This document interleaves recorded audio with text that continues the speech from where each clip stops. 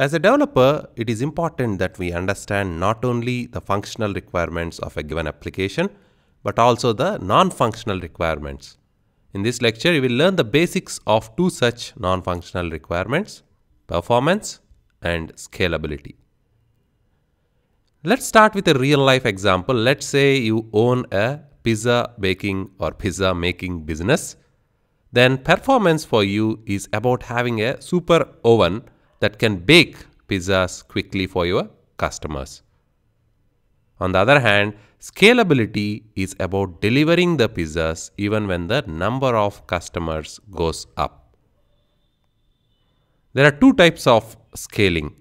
Number one, vertical scaling, wherein we'll be continuing using just one oven or whatever setup we have, but we'll increase the capacity of it. We'll make it bigger, or we will enhance the heat settings of the oven so that it can cater to the number of customers that are growing. Horizontal scaling is where we'll be bringing in more ovens. In computer terminology, performance is about fine-tuning our application to make sure that it can cater to the clients at the expected speeds.